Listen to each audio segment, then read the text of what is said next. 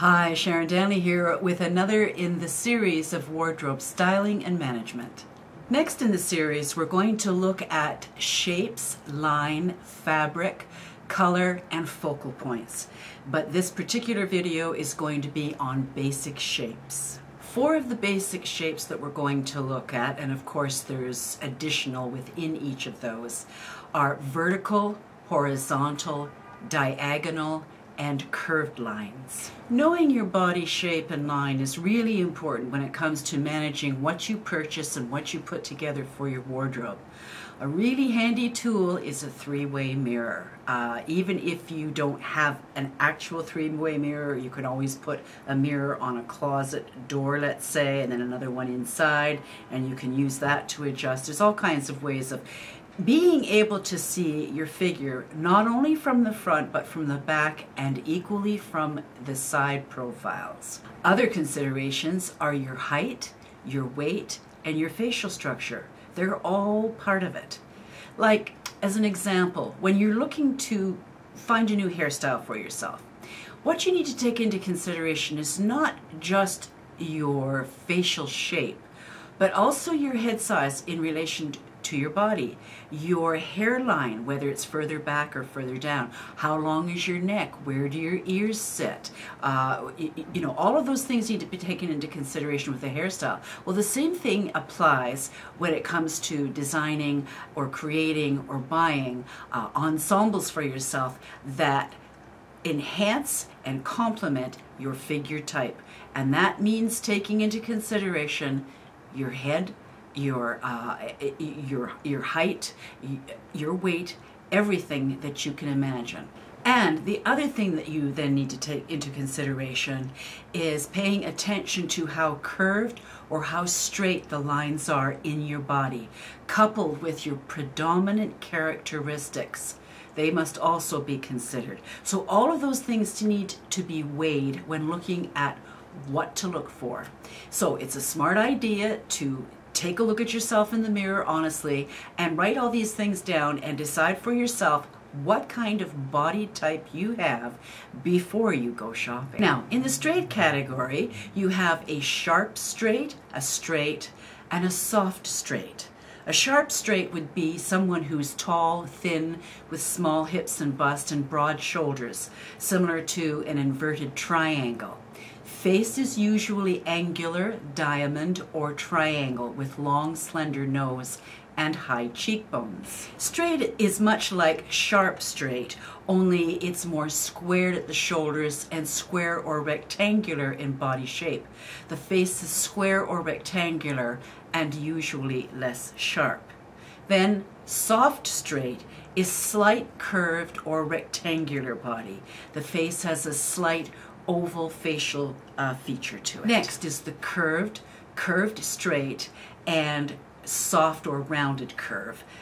A curved straight would be slightly rounded curved body type. The face has a soft edged with a rectangle or square facial features. Soft curved is oval and definitely curved body or elongated oval. The face is elongated and oval. And curved is rounded, curved hips, shaped waist, and full bust, voluptuous body type. The face is usually round or oval with rounded cheeks, full lips, and round or almond-shaped eyes. So in thinking about a more straight or a more curved body, the thing to keep in mind for looking at the most flattering clothing for your body type will have the same lines as your body. So if you're more curved, you'll have more curved lines in your clothing. If you're more straight, you'll have more straight lines, both for your body and your face.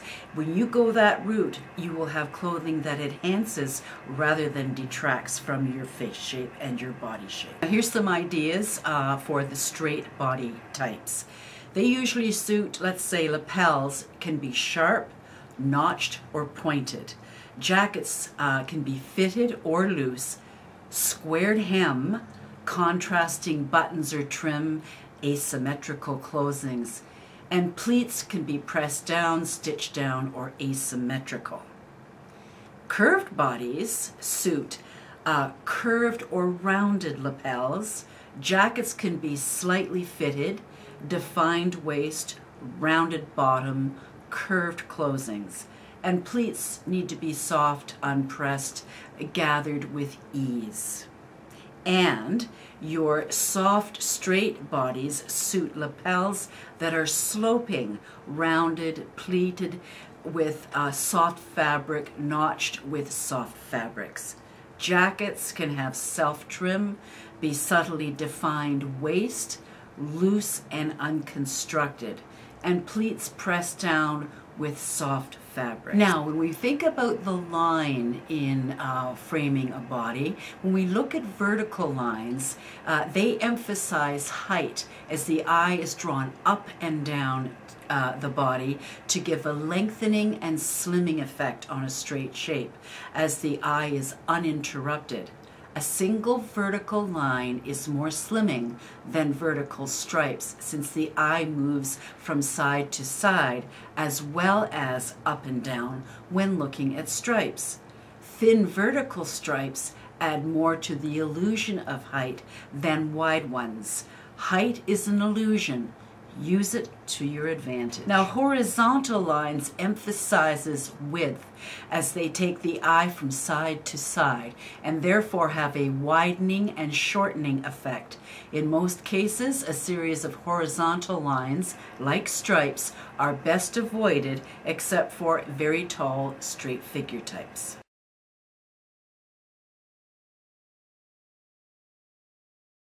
Now, diagonal lines emphasize either height or width.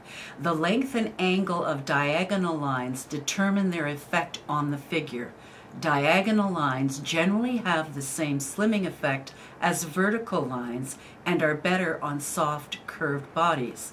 The most common diagonals in clothing are the classic V-neck and long diagonal stripes, which lead the eye up and down the body and add to the illusion of height. Short or shallow diagonal lines take the eye more side to side and up and down. These lines have the same effect as horizontal lines. And curved lines emphasize roundness as the eye takes longer to look at a curve than a straight one.